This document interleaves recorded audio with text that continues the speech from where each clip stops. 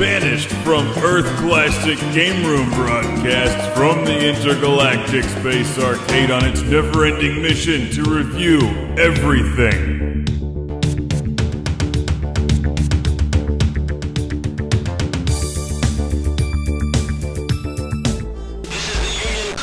Forces Commander. Carry out radar plan. Carry out radar plan. Request dual fighter to Sally. This is dual fighter. Roger. We'll do right away.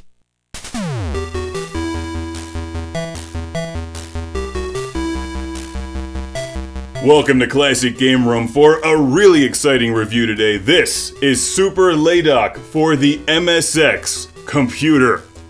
When this game was new, it sold for 6,800 yen. Pretty sure it doesn't sell for that today.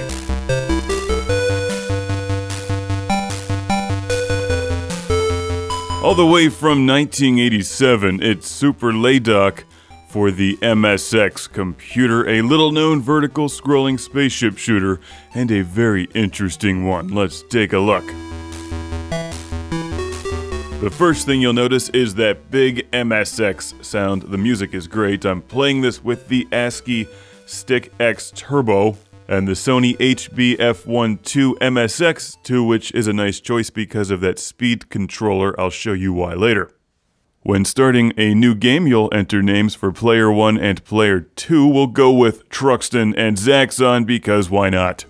Even though I'm only playing a one-player game, it requires two names, and then we're off to fight the future in Super Laydock, which is insanely hard, by the way. The first level isn't too bad, but by Mission 7 this will have you in tears, unless you have that speed controller slider. But first, let's check out the gameplay, which reminds me a lot of Xevious, with a leveling up system and extra weapons. Look at that concentration. Look at that concentration and the Framemeister!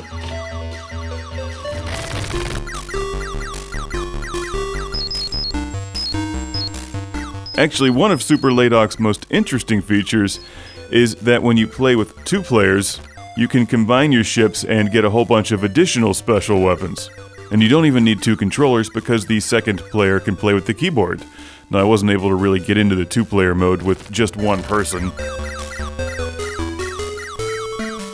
But it looks like a better way to survive this game. In single-player mode, at some point by about Mission 7, it just starts moving faster than my brain can comprehend. As you play through Super Laydock, you level up your spaceship and unlock new weapons. Now, there's also a code where you can just unlock all the weapons, the most useful of which is the Condor homing missile. That sadly doesn't always lock onto the target that you want it to. You choose your special weapon before each of the missions, so some familiarity with them is useful so you know whether or not to choose a bombing special weapon or an air target weapon. So, does this scene look familiar to anyone? It's like we just flew down a trench and shot missiles into a vent or something. The force is strong with this game. I call this the classic game room move of intergalactic cowardice. And it works fairly well. Until the next level when I die every time. That's right, Mission 7. This is where Super Laydock separates the boys from the telepathic mutant dolphins trained to play video games. You won't have much time to admire the backgrounds or the cool enemy designs because you'll be too busy dying. You know what's better than multiple enemy bases that hide under cover and shoot at you periodically? Multiple enemy bases that hide under cover and shoot at you periodically while a volcano erupts in your face.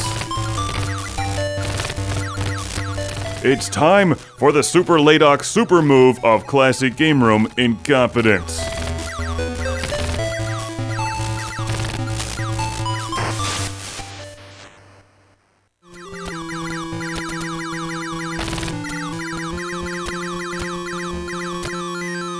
That's right, I did what any sane person reviewing Super Laydock would do in this situation. I cheated.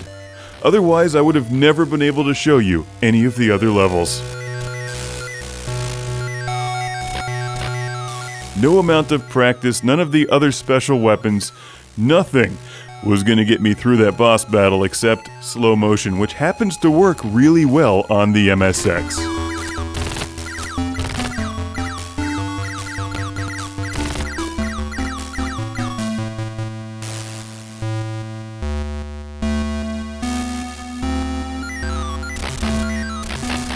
It's like a handy pick-me-up right when you need it. Just reach for the slider and your problems are mostly solved. It's still pretty tough though.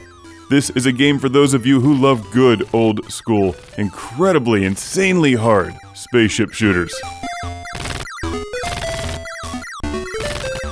I like the color, I like the style. It is frustrating when you get blown up or when you lose, it backs you up a level.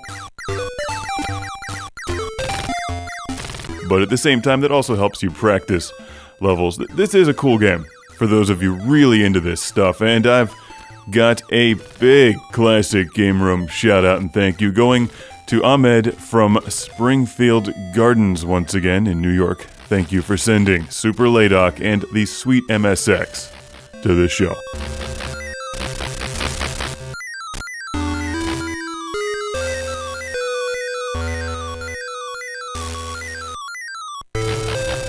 And I still managed to back into enemy fire. Way to go, Mark. The only way I'll save the future is if the future is in slow motion.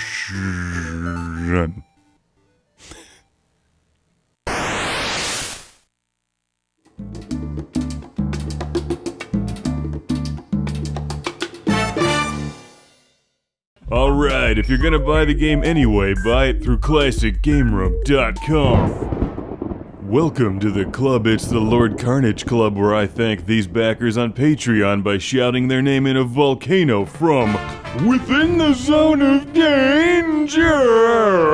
Jeff Breyer. Jeff Breyer. Derek Langley. Derek Langley. Michael and Ariana Nelson. Michael and Ariana Nelson. Michael Fernandez. Those not named Michael Fernandez aren't Michael Fernandez. Steven Chucknick. Steven Chucknick. Al Stiver. Al Stiver. Rick DeBarros. Rick DeBarros. Jason Goy. Jason Goy. Sergio Matthias Hergert. Chip Sync Bale. Chip Sync Bale. Busy Signal. Still busy. Sean Zoltek.